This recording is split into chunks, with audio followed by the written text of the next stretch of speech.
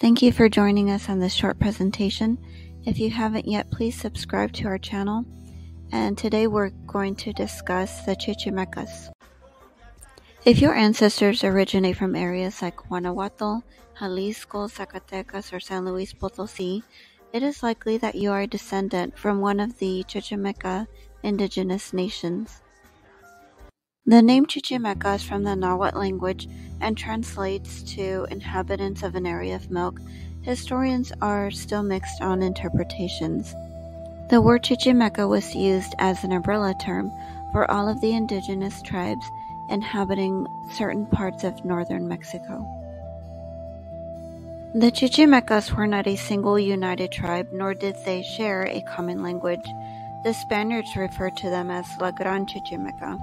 Scholar Charlotte M. Grady described how the Spaniards viewed them, saying that they viewed them as savage, nomadic people who lived north of the Valley of Mexico, that they lived by hunting and resisted fiercely intrusion onto their land for silver.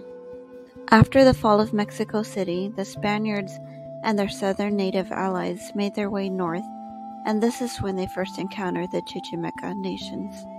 Nearly all of the Chichimeca tribal groups became involved in the Chichimeca War, which lasted between 1550 and 1590. Thank you for watching. This has been a short presentation brought to you by the Gualanami chapter.